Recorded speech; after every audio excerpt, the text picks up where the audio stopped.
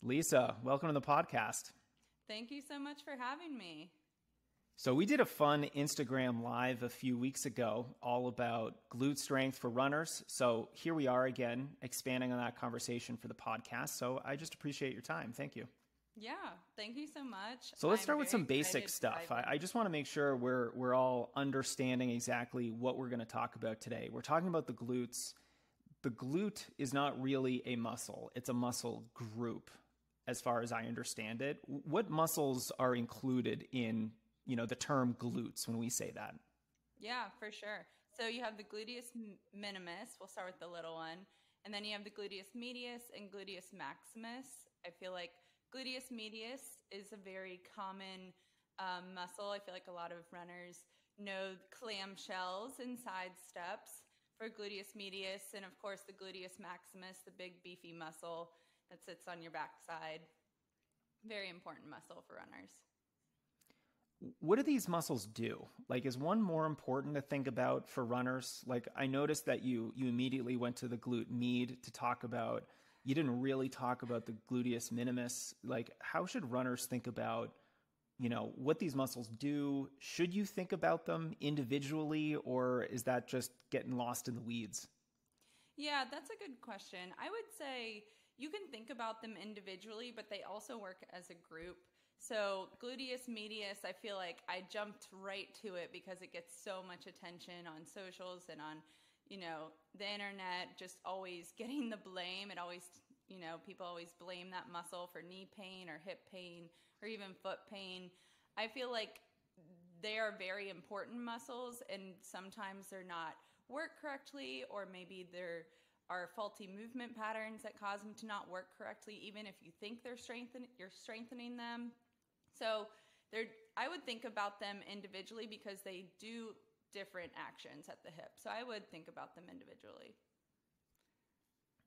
Okay. So what do they do at the hip? I understand some of them are, they're all located in slightly different places. And so when they contract, they'll be doing slightly different things in the way of moving the femur. Like, is there a specific task that each one of these glute muscles accomplishes?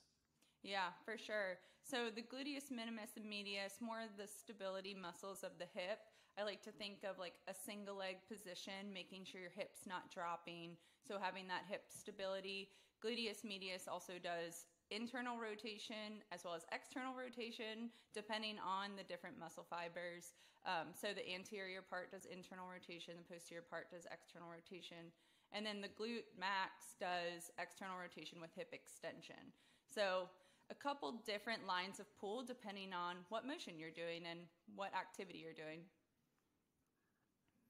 I tend to think this is arguably one of the most important muscle groups for runners, because if you have some type of dysfunction in one of these muscles or more than one, it affects how your leg moves from the initial lever point.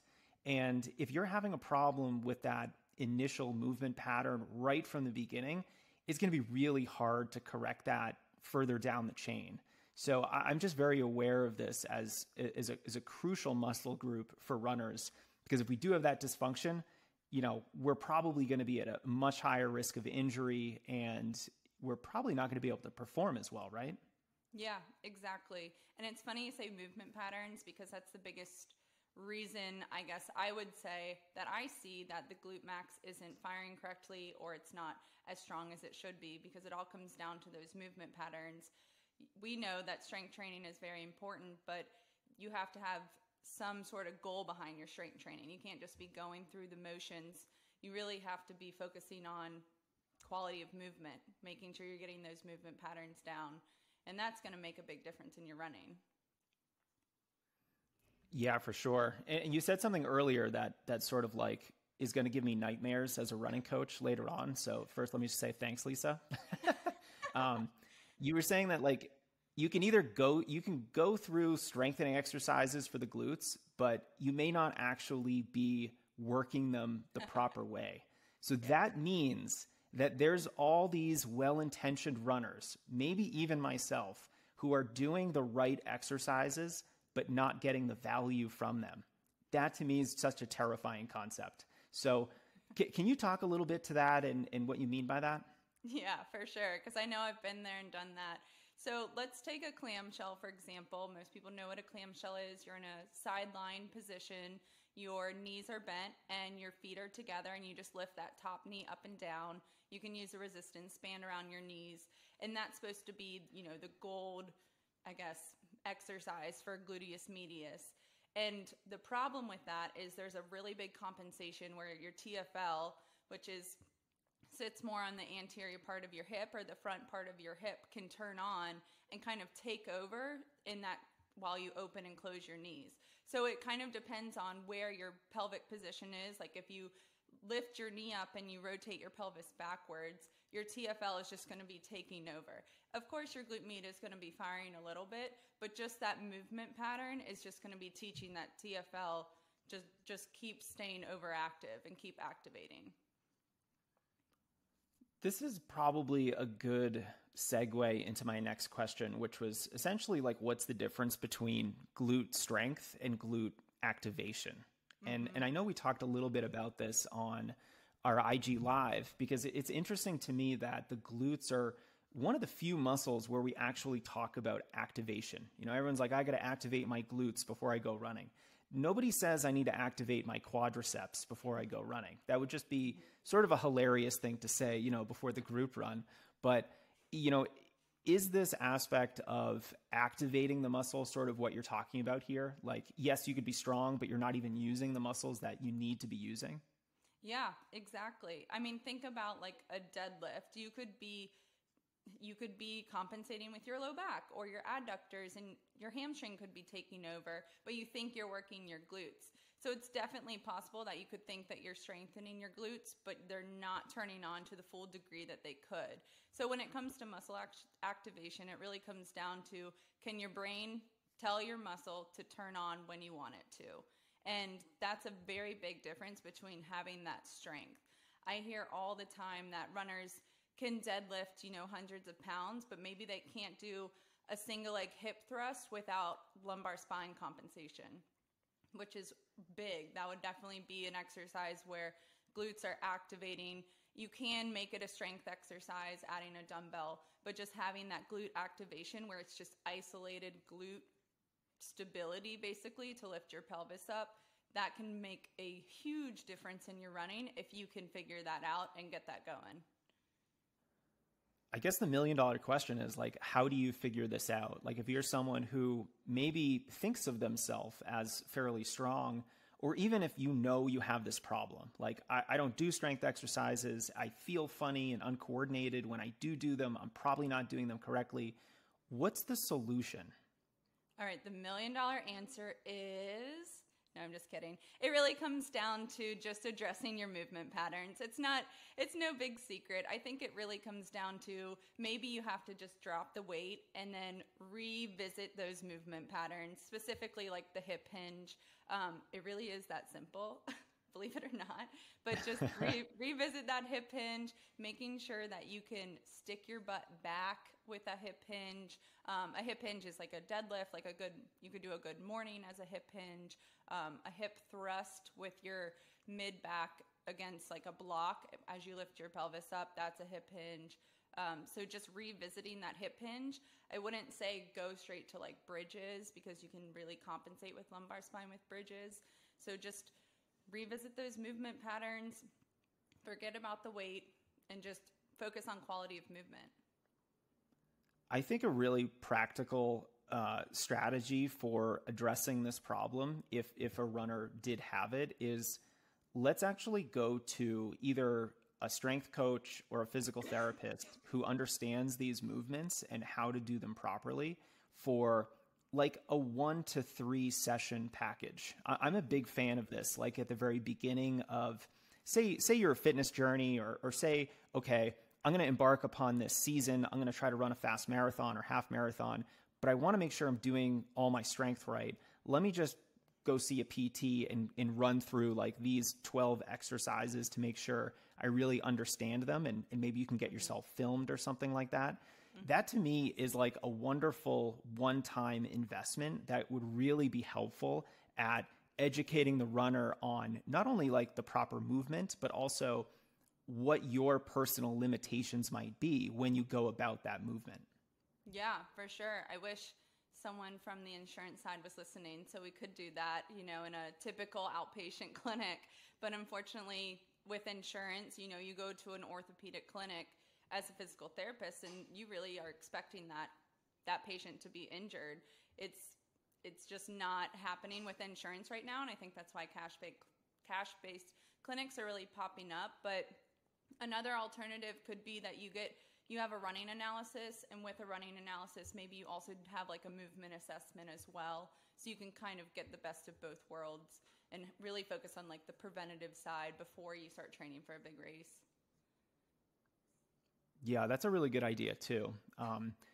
I used to be a little bit more interested in certain movement screens. Not necessarily let's go through these specific strength exercises that you're going to be doing in your training and see if you can do them properly, but more like, let's just see how you move globally, like all over the place, upper body, lower body, all planes of motion. Do you think there's value in those kinds of movement screens for just pointing out any potential red flags or big areas of improvement for runners? And are there any that you recommend? Yeah, for sure. I mean, that's how I treat my runners, my one-on-one clients. I think the whole goal, though, if you're going to do one or go through one, is that it should be pretty much a whole body assessment. Like if you came to me with knee pain and I only looked at your squat and I only looked at your single leg squat, that's just not enough. Like you would want a whole body assessment, thoracic spine rotation, how your lumbar spine is moving, how your big toe stability is, your ankle mobility, maybe even like your shoulder external rotation, so then you can look at arm swing, like the whole picture. You definitely want the whole picture as a runner, not just focusing on one thing. Maybe you've had a history of injuries in your knee. You don't want to just focus on just the knee, because running is a whole body movement. So you really want to look at how everything is connected. Yeah, that's a good point. I'm glad you brought that up because like you said, running is a whole body complex movement. I've started to really appreciate the complexities of running form as I, continue my own coaching and running career. And, it's really interesting. I sort of like chafe a little bit at folks who only want to focus on an individual muscle or, my hip hurts. What's wrong with my hip? It's like, well, it might actually not be your hip. It could be something totally unrelated that's causing an unfavorable movement pattern that we have to address. So I think thinking more globally about form and also about injuries too is a really productive mindset for runners to have. Lisa, I'd love to ask you a little more about sort of like mistakes that runners make when they go about either strengthening their glutes or trying to activate their glutes. Do you see any common, mistakes that runners make with either ignoring this muscle group or otherwise mistreating it? Yes, I am so happy you asked that because it's a big yes there. So let's start with the hamstrings. So if you're laying on your stomach and just on the ground, you're laying on your stomach and I just tell you to squeeze your glutes, turn on your glutes, squeeze your glutes. One of the big compensations that I see if someone is having any sort of like hip pain, hamstring pain, even like a hip impingement in the front of their hip is their hamstring will turn on before their glutes turn on, which is not very ideal. You really want your glutes to turn on right before your hamstring turns on. If your hamstrings turn on before glutes, hamstrings are just going to overpower glutes. So that's one of the big things that I see is hamstrings kind of like overtake the glutes. It's a pretty big compensation that I see, especially with someone who has like a proximal hamstring tendinopathy, where it's not really the case that their hamstring's weak. It's just that it's overpowering and it's pretty much being overworked. So it's in this cycle of inflammation and the tendon just continuing to be weak. So that's one of the big things that I see is definitely hamstrings taking over from glutes. Now, I used to have this high hamstring pain, and when you said proximal hamstring pain, to translate that for our non-PT listeners, Is this hamstring pain that is closer to your butt as opposed to closer to your knee? Yes, correct. So think about hamstring pain that comes on near your sit bones, basically. Like if you're sitting for long periods of time, it's like that upper hamstring pain. Maybe it comes on after a mile or so into a run, not necessarily right in the beginning of a run. Yeah, and this sort of pain is also really interesting because, like you said, it's almost never the fault of the hamstrings. It's almost always a glute issue from my experience, coaching runners, having runners go to PTs, reporting back to me, talking to physical therapists like yourself. So I think that's a really good takeaway for anybody experiencing that kind of high hamstring tendinopathy or otherwise high hamstring pain. It's probably an issue with the glutes. And I thought it was really interesting how you were talking about, if the hamstring is activated before the glutes, you're probably going to have this issue where the hamstrings are overpowering the glutes. And this really gets back to the whole idea of there is this kinetic chain of how muscles need to work in concert with each other. And, you shouldn't be like activating your little toe muscle before you activate your quads. There's the proper order of things. And I think this really speaks to that. Should we sort of be going proximal to distal, like hip, glute, down to the hamstrings, quads, then the calves? Like there's an order of using these muscles through the running stride. Is that right? Yeah, that is correct. It really comes down to the timing of when a muscle is turning on when you're running. So there are studies that say you should have a top-down approach. There are studies you should say you have a bottom-up approach. I kind of take both, I guess, and look at the whole picture, and it really does depend on the injury. It does depend on maybe their running form or their movement patterns, and that's where you kind of want to take a lot of things into consideration versus only blaming like big toe and ankle for a hip injury. You still want to look at the hip. You still want to look at how it's moving in lumbar spine. So I kind of take both approaches there. I think it depends, unfortunately, but it's not a bad idea to look at both and see what's going on. Okay, so if we are kind of looking at the order of muscle activation, because that can be a red flag if you're activating your hamstrings before your glutes.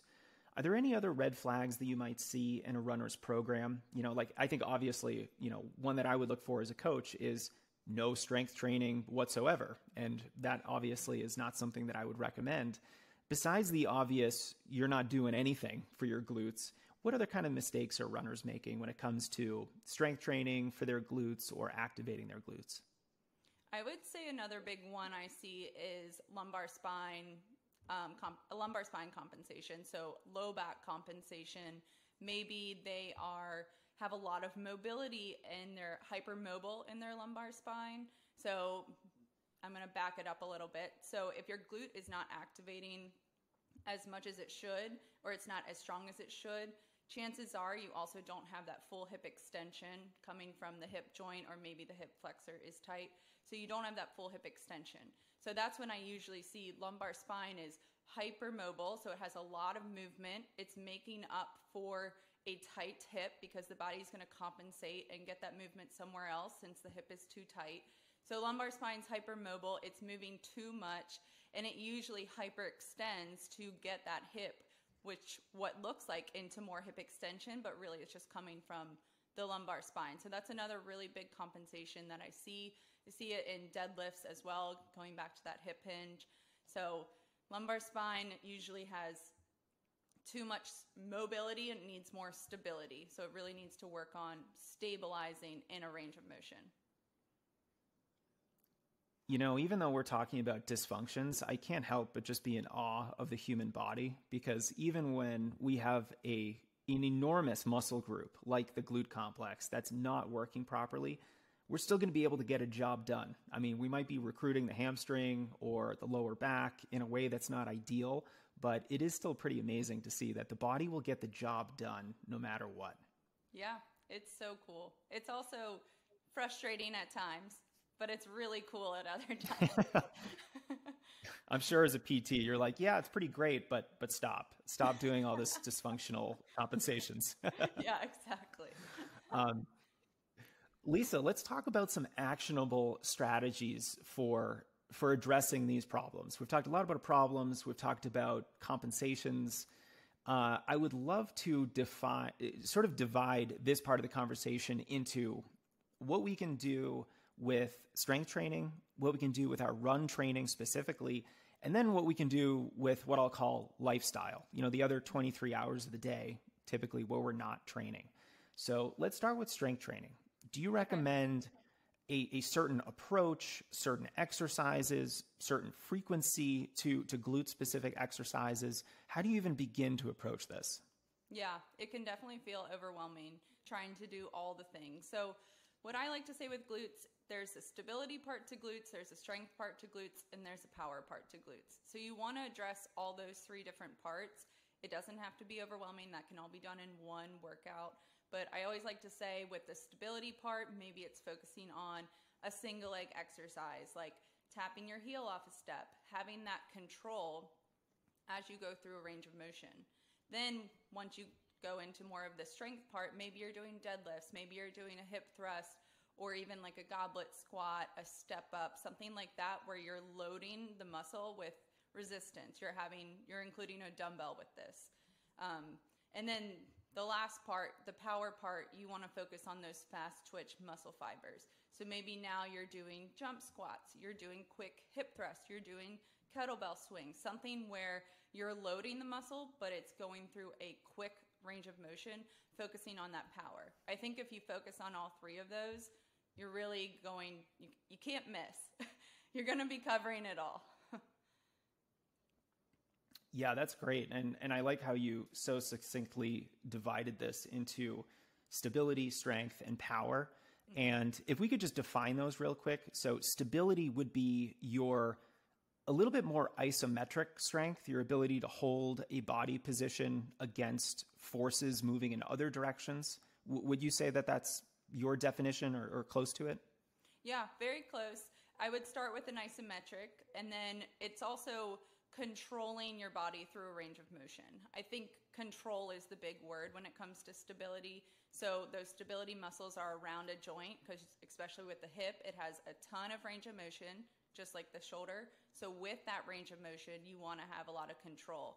I'm going to back up a little bit. I also forgot to include mobility. I already said that you need enough hip extension, so enough mobility of the hip to go into hip extension in order to have enough in order to activate your glutes appropriately and have that glute strength. So mobility is the joint's range of motion, and then stability is controlling a movement through that range of motion. I love it. Okay. It was interesting. I was actually doing some step-ups yesterday, and I was not doing them for strength. I was trying to do them fairly slowly to work on stability and control. Like, I love how you're like, this is the word you need to focus on, is control. Because with those kinds of single leg exercises, you can sort of cheat your way through them if you're using momentum and you're doing them very quickly. Whereas, sometimes, not all the time, but sometimes I just like to do them really slow to make sure that I have that level of control, even if, I'm fatigued after a run or I did a workout the prior day, so my legs are a little bit tired. I think having that amount of control can be really important. It's also interesting because as a coach, I love to use this as a bit of a diagnostic tool. So if a runner is like feeling kind of fatigued, they've got a big workout in front of them, do a couple of these sorts of single leg stability exercises. And if you are substantially more wobbly and you can't control yourself, you're probably experiencing a fair amount of neuromuscular fatigue, and maybe a big workout isn't a good idea. So a little tangent of mine.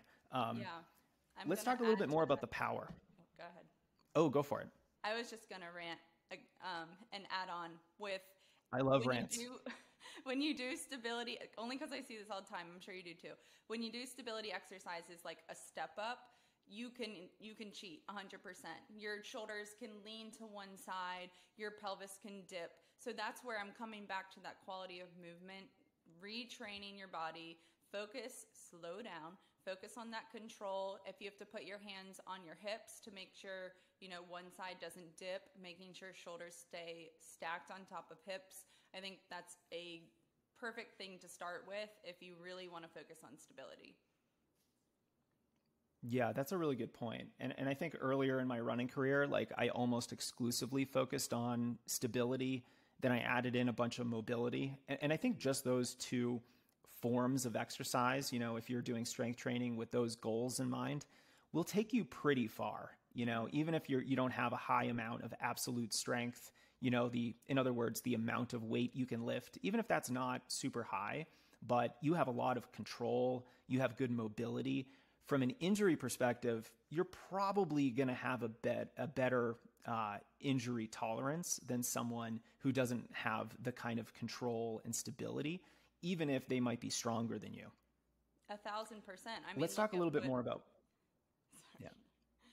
I was just going to say. Yeah, I keep interrupting you, but I want to hear what you have to say. Sorry, Lisa. It's okay.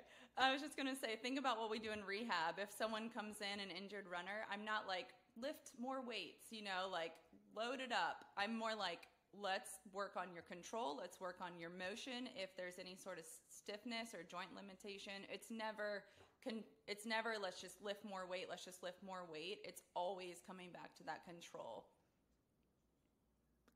Can we order these, what I'll call physical skills, in terms of what you might work with a runner on first?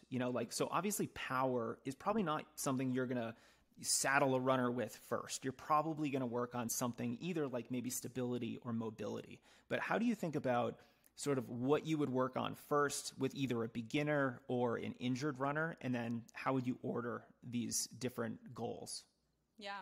So let's think about like a house. So the foundation of the house is mobility and stability.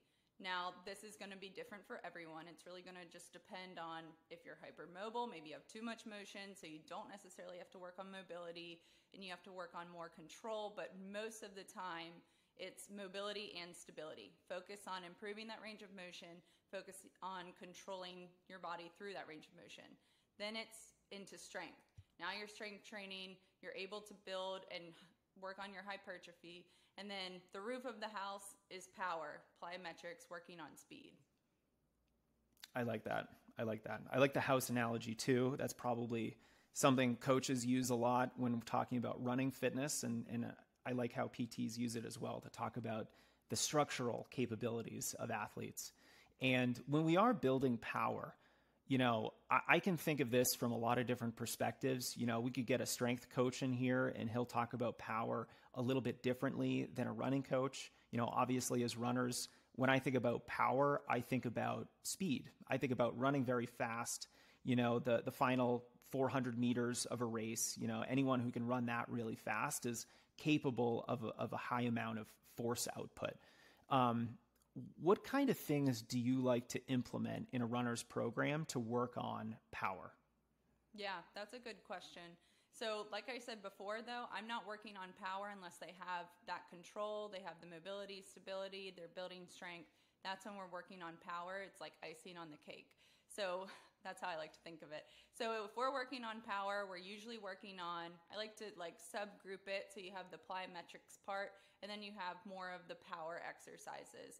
So I listed a couple power exercises before where it's like the kettlebell swings, where you have more of that heavy weight and then low reps. You're working on not really like controlling that weight through a range of motion. You're working on the speed that you can move that weight. So kettlebell swings, let's see, jump squats with weights, hip thrusts with a dumbbell on your pelvis. And then, so those are more like the power exercises that you're doing throughout your workout. And then you have more the plyometric. So that's double leg jumping in place, single leg jumping in place, different variety of movements, lateral jumps, box jumps, that sort of thing. Do marathoners have to do this kind of work? Because I know we've got a bunch of marathoners listening to this thinking to themselves, well, I certainly don't need to be doing plyometrics and box jumps and kettlebell swings and all these things that, sort of remind me of, a CrossFit workout or something along those lines. Is this necessary for the real endurance folks, the marathoners, the ultra runners, maybe even half marathoners? I think it is. I think if you want to improve your running performance, you want to even improve, not necessarily like your sprint speed, but I mean, it would help with that, but also just how long you can run at a certain pace. If you want to improve your running form, your efficiency, your running economy. I mean, could keep going on, but I think then you should do plyometrics. If you said yes to any of those, you should do plyometrics and work on your power. Okay, I'm sold. That was an easy sell, Lisa. Yes. Okay, I'm glad we've got a very sort of methodical approach to our strength training that's going to include a lot of different aspects of strength. It's not just, let's get in the gym and see how much weight we can pull off the ground. Let's move over a little bit to our run training. Can runners prioritize glute strength while they're running, with certain workouts, with certain drills, with other types of running that they might implement in their training program?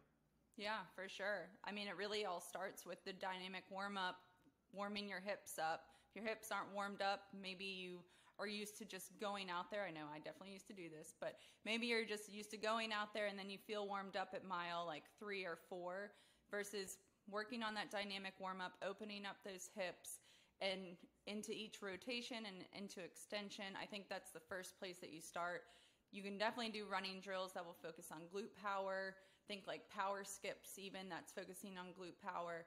And then you can work on your glute activation while you're running.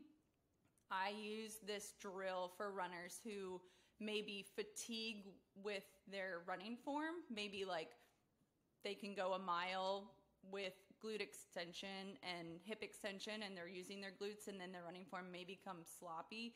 That's where I pull out a drill. It's basically you're standing with one foot in front of the other, like a kickstand position. Your resistance band is around your knees and you're just working on the back leg, going into more hip extension and just firing the glutes. So it kind of depends. That's not necessarily the case for everyone, but you can work on glute strength and glute activation and glute power during different parts of your running. And then of course, if you're picking up your speed, you're working on your glutes even more. Working on hills, you're working your glutes even more. So don't forget that as well. I'll share a little bit of an anecdotal story here. I ran in high school and college, and then in the years post-collegiately, I was still training really hard and running competitively. And, I'm pushing 40 at this point, and I'm just not training at the same level that I was. And one of the first things to go was the intensity of my running. Even if I was still running a lot, I just wasn't doing the same crazy workouts that I used to be doing. And I did notice that with a drop in my ability to run really fast, there was this like reduction in just feeling really smooth, because running easy when you're capable of running very, very fast is actually quite easy. And it's almost like weird, like an easy run is easy, but for a lot of runners, an easy run isn't always easy because they feel uncoordinated, their stride doesn't feel good, they get fatigued, their form even starts to fall apart. And so it's a very visceral reminder that strength and power and being able to run very fast, it makes all the other aspects of your training just feel a lot easier too. So even if you're not, someone who wants to run a fast mile or something like that, just working on your speed has all these other benefits that will bleed into the rest of your training that I think is really, really helpful to think about. Lisa, what do you think about hill workouts? Are those effective types of workouts that are going to almost have a little bit of a strengthening effect as well? Yeah, I'm giggling because there's just no hills around me. And if there is a hill, it's like minimal and it just feels exhausting. But then I go to Pittsburgh and visit my grandma and the hills are insane. So I definitely feel you if you have hills around you. But yeah, I mean, you're working more on the power. I mean, especially if it's like a short, quick hill where you're pretty much sprinting up that hill or going pretty fast up that hill, you're working more on the power output of that glute versus if it's a gradual long hill, maybe you're slowing your pace down. That's more of the endurance aspect of that muscle group. So it kind of depends on the incline, kind of depends on your speed as well, but we should definitely be doing more hill work. I think hills are like great. They'll make you faster. They'll improve your endurance as well. Right now it's just me and the tread doing the hills. Are you somewhere in Pennsylvania? I'm in Richmond, Virginia, so it's pretty flat. It's pretty darn flat. Oh, okay. But if I go up, yeah, to you got to go to Pittsburgh other and visit parts of family. Virginia. Yeah. I'm close to the mountains. I've always thought so. hills were awesome. Yeah, the mountains, we got to get you out here to Colorado and really introduce you to some hills. We have a couple hills out here. I'm going September, actually. Are you? Are you going to be in the Denver Boulder area? I will be flying into Denver and then Rocky Mountain National Park. So out there, out in that area. Never been, so I'm excited. I hope you love it. September in Colorado is, I think, one of the best months. I think May, June, and September are probably the ideal months to be in the Denver area. So I hope you have a great time. Let's talk a little bit more. Actually, I have a quick follow-up question for you. You mentioned that drill that you like to use as either an assessment or a strengthening tool where you're standing with your legs one in front of the other, like a kickstand. Do you happen to have a video of that? Because I would love to include it in the show notes for this podcast. Yeah, I can record a video of it. I'll figure out. Okay, cool. Yeah, I wasn't sure if you already had it on your Instagram account, because your Instagram, by the way, is a treasure trove of amazing content for runners. Let's just pause, go over to Lisa's Instagram account, subscribe, and you'll probably never get injured again. Yeah, it definitely has a lot of exercises on there. It can be a little overwhelming. So if you need anything, just message me. But I'm sure I have that exercise somewhere on my Instagram, so I will send that over to you. Yeah. Do we have to do all of those exercises? Like we have to do like 200 exercises a day, or it doesn't have to be that complicated? No, it doesn't have to be that complicated. It's really more about, thank goodness it doesn't, right? That's really more about quality of movement versus just going through the motion, trying to knock out, maybe 15 exercises from my account versus really slowing it down, making sure you're getting the form right, and maybe just doing 20 reps of it. I think that's going to take you a lot further than just rushing through exercises just to check it off your list. Yeah, don't rush through any exercise. I think being intentional is a really good point. Let's talk about the final pillar of this tripod that we've sort of been talking about here. We talked about strength training. We talked about your run training. Finally, there's your lifestyle. What else is going on in your life? And I think we can also talk about this from the perspective of what are some things that you might be doing that could be hurting your glute strength or activation abilities, and then some things that you might be able to do during your life, the other 23 hours of the day, that might be helpful for either strengthening or activating your glutes. Mm-hmm.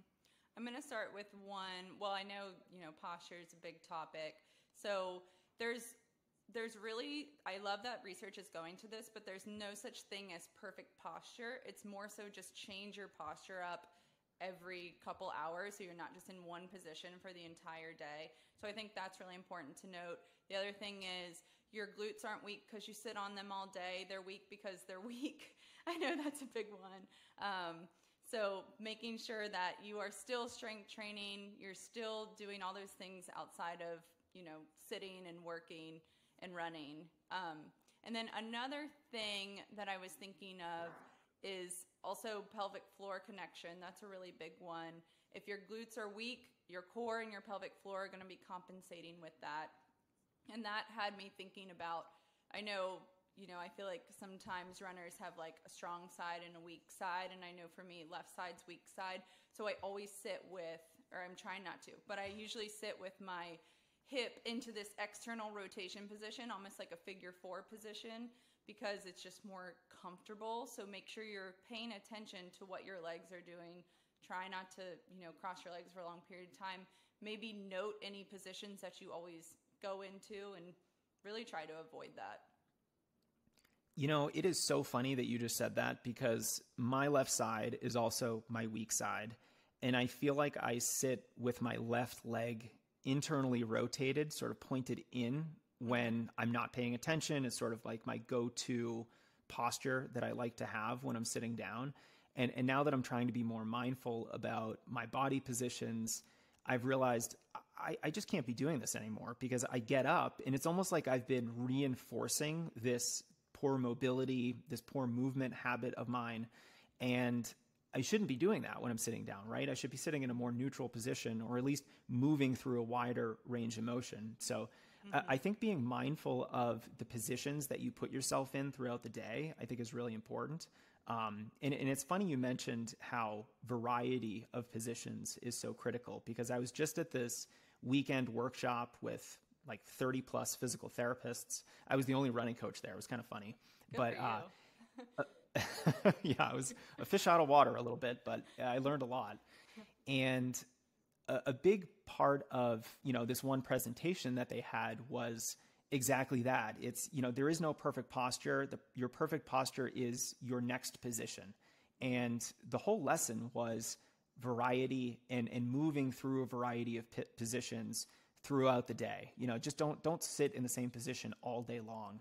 And, one thing that I did to address this a long time ago was I got a standing desk, not because I think standing is better than sitting. It's because I can just do both.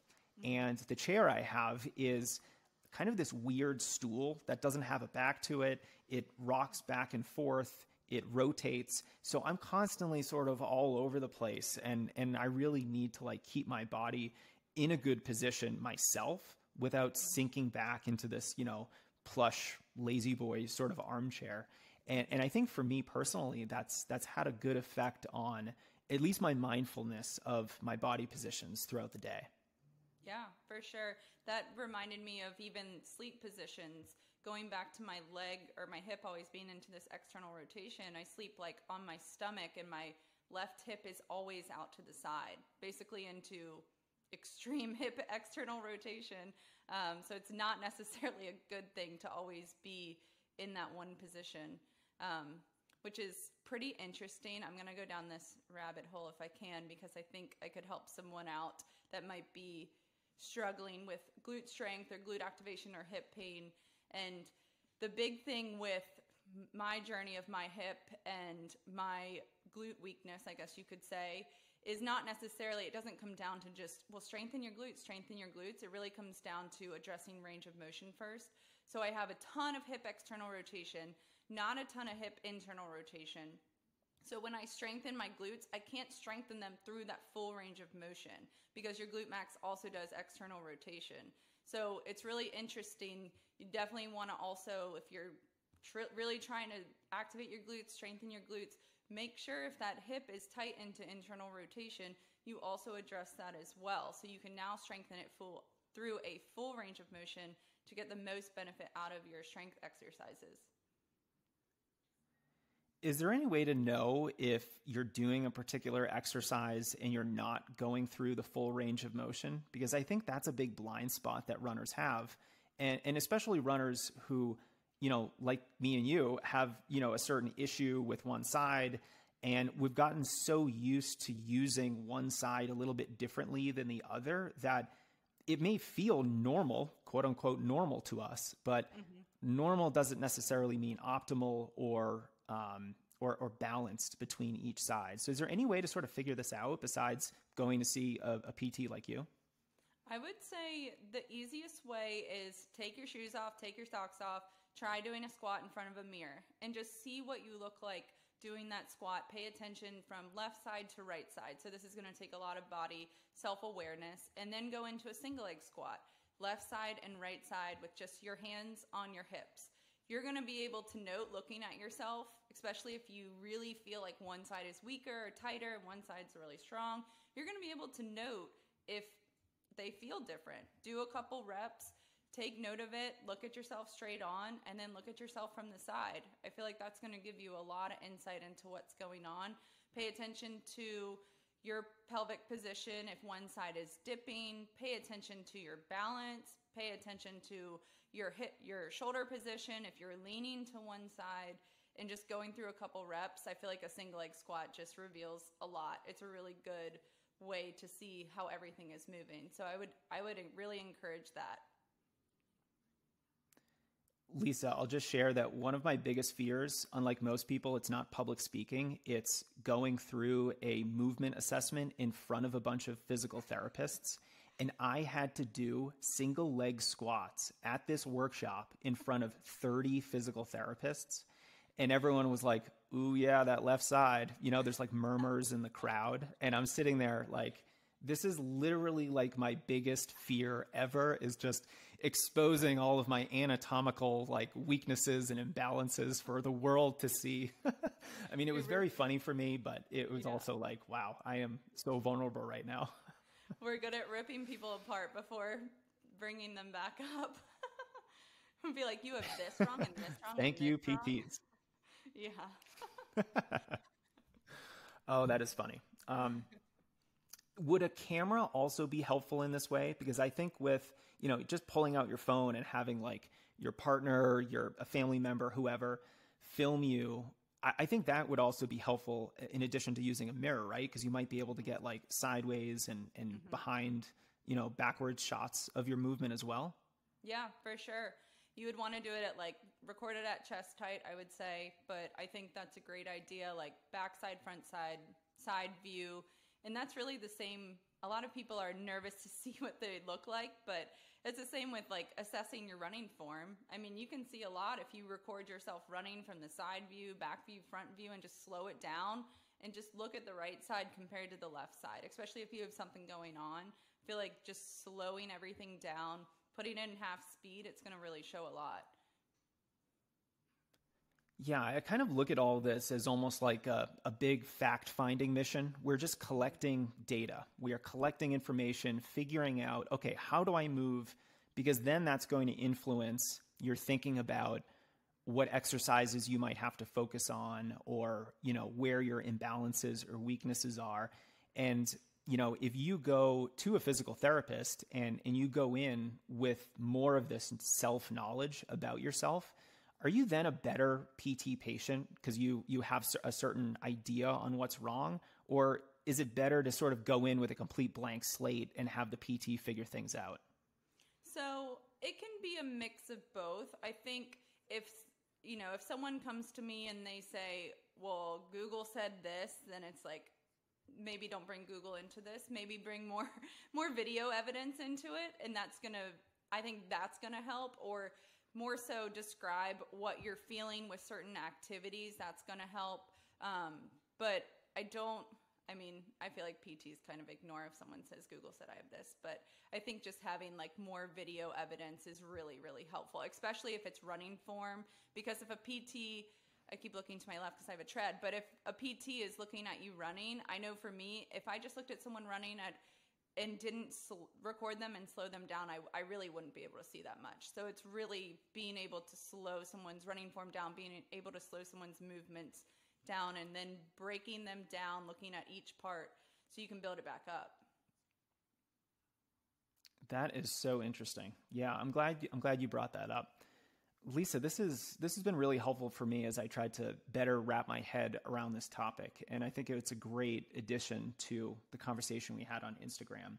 I think one of the big lessons I'm taking away from this is that we have to be mindful when we're doing our strength training, and the strength training that we're doing has to cover those 4 categories that you mentioned: the stability, the mobility, strength, and power. And if we're being mindful and we're really making sure that we're doing these exercises to the best of our ability, the way that they're supposed to be done, proper muscle recruitment patterns, I think we are going to be leaps and bounds above most runners with our injury resilience and our ability to stay healthy long term, because I think most injuries do stem from this general area, some sort of glute/hip problem causing issues down the chain. So I think this has been super helpful and also very actionable. Like, there's things runners can definitely take from this conversation and just plug right into their training today.